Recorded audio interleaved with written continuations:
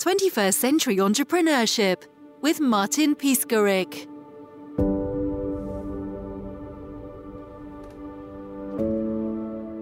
What are some of the key challenges that companies face when it comes to increased cyber risks in work from home environments?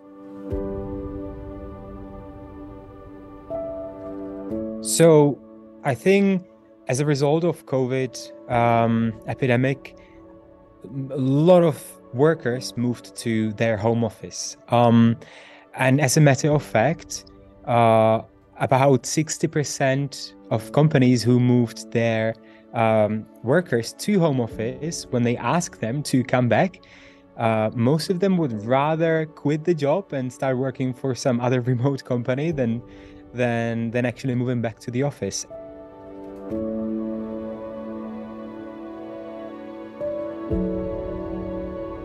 And with that, they also moved their devices outside of their company network.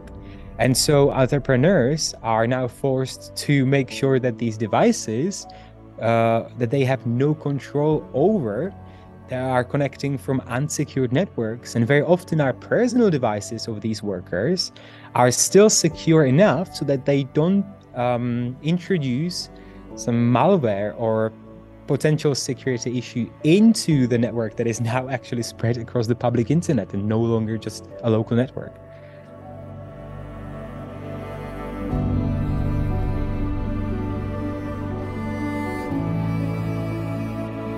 What are some of the latest trends in enterprise IT networking and cybersecurity, and does this also negatively impact small businesses? Right. So as for the cybersecurity landscape, when we're talking about attacks, not much has changed. I mean, the techniques used by attackers are so efficient today because they rely so much on human error, on gaps left by traditional protection means. So what we see is, one thing, the rise of attacks. We see that SMBs and entrepreneurs and smaller companies and freelancers are much more targeted than before. Actually, they make up to 50% of all attacks today. And the ways of protection are shifting quite tremendously. It's no longer about finding the new visionary technology. It's about being capable of introducing the traditional means to the public remote work. And some of these techniques, and one most important one of them, I would say of them all, is zero trust network access. The concept has been around for quite a while, but it's never been seen as so important by many companies. And the whole concept of zero trust, we can think of it in analogy with physical security. Buildings used to have a security guard, a doorman, who would allow only known and trusted people inside. And once they got into the building, they had pretty much unlimited access to any door of his apartment. But doormen could have been tricked. And so houses started introducing surveillance, camera systems, 24/7 desks, access cards. And zero trust network access is pretty much the same. You do not allow everyone to have access everywhere, only to places where they need it only necessarily, which means if they are compromised and their credentials are stolen, they wouldn't cause so much harm. So zero trust is one of those concepts that more than ever is not really new, but being implemented in remote work. And why do you believe that zero trust access control is more secure alternative to VPN for remote working security? Zero trust as a concept is actually not more secure, even though it often comes hand in hand with multi-layer authentication. So you can use biometry, you can use much better identification of a person, but the concept itself is not more secure in terms of protecting from someone to get in. It is more secure by limiting and narrowing the data breach risk. So the consequences are less harmful and there's less financial and reputation impact.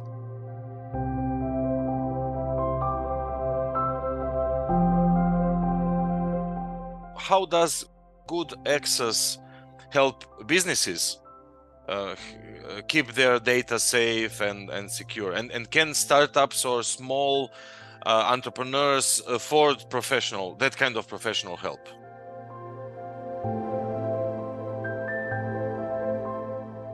We look at our purpose in the world as helping anyone who wants to protect themselves to be able to do that.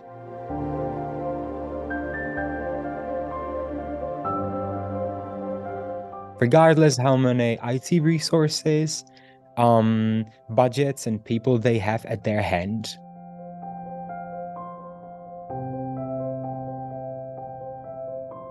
And so we've built a solution that's consumer level simple, but comes with enterprise level or great feature set.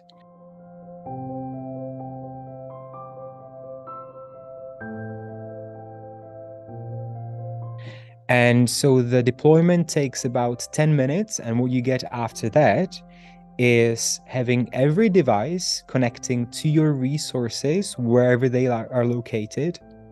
All of that communication is encrypted, falls under strict regulations on who can access it, how and when. And all of these systems, people, and resources are kind of covered and cloaked and protected from the outside world, and they kind of live in virtual islands across the public internet. So simply said, we provide cloud-based secure remote access based on zero trust principles. And the companies who use it start from freelancers and people like us, all the way to enterprises with up to 1,000 employees usually. How has the company GoodAccess been able to grow in such a competitive marketplace? And what's your business model?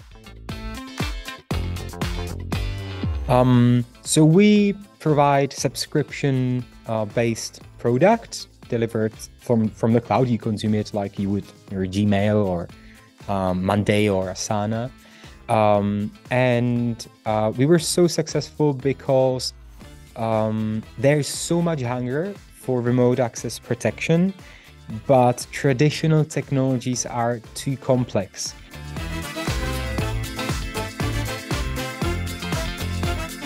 We actually had a study with Enterprise Management Associates recently, and as an output, we have a white paper that showed us that while 2 out of 3 companies surveyed in this study believe that zero trust is the answer to this remote security risks, 1/3 of those people were not willing to invest in it because they feared complexity. Another third feared the related costs.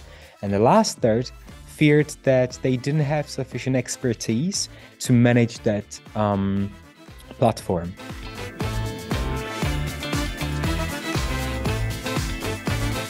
But as I mentioned, the simplicity means we are the experts and provide all the functions and intelligence inbuilt, and you just consume it as you would any other SaaS service.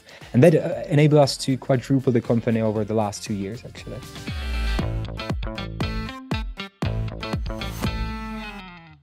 Can you tell us a little bit about your own background in IT networking and cybersecurity?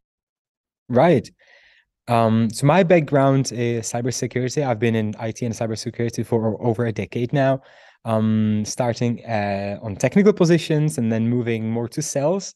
I wasn't always satisfied with the services we were supposed to deliver based on the promises that we delivered as sales, and so I wanted to touch the different world as well. And through sales, I got to education, and education is my passion.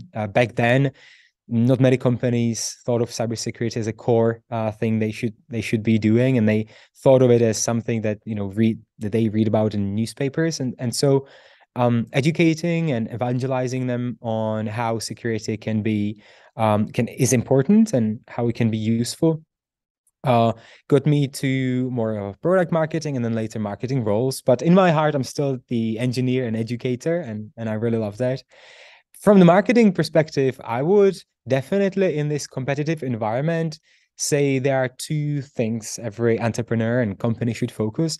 One is utilizing the new digital ways and means to find new sources of revenue and business models. We're talking about Web3 and metaverse and whatnot. And then second thing would be look for social trust. It's not always about Google and PPC campaigns. It's not about necessarily what you tell the world. It is very much about what the world thinks of you. And nurturing and working with communities, social proof, reviews can give you this credibility, trustworthiness, and also visibility and awareness. And in terms of cybersecurity, I strongly suggest everyone to stop procrastinating. Cybersecurity isn't that hard. There are simple rules to follow.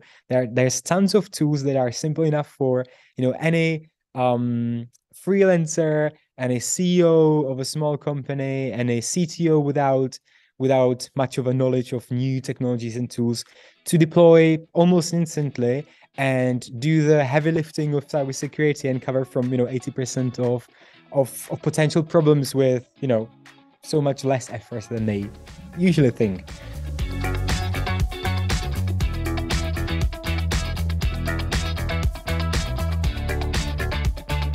I would say that even our credibility that you were talking about is higher if we are using a product like yours in our daily business routine.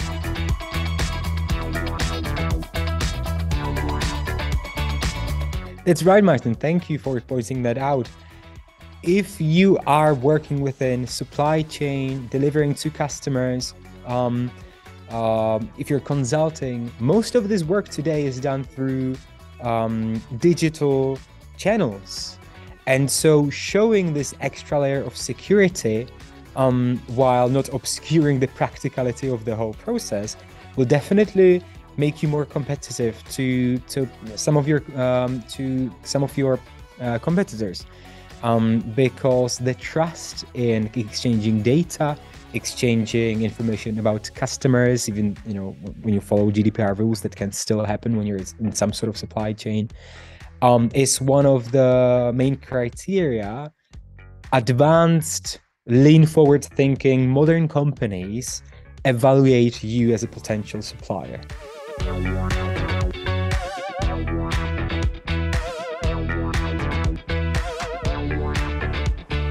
What do you think about education as pre-sales activity?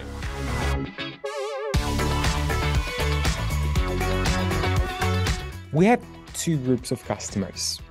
Those that are educated, they know what they're looking for, they just look for the best solution for their needs. And then we have the other part, companies entrepreneurs and companies and freelancers who know they should be doing something, but don't know how to go about it.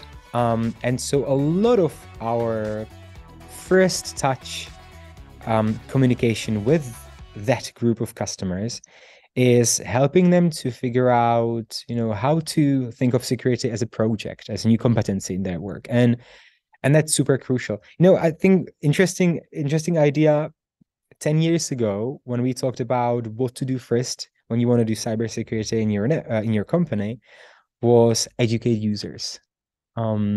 Educating users seems to have failed because no matter how much we educate them and how many certificates we as a company gain in cybersecurity, there will always be these goofy users who, under time pressure, pressure to deliver, make silly mistakes or just willingly, bypass some, step.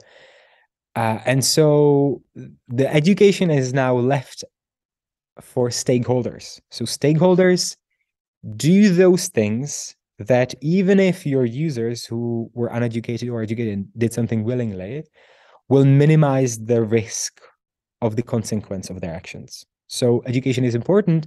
We're just moving the focus on different people, I would say, within the company.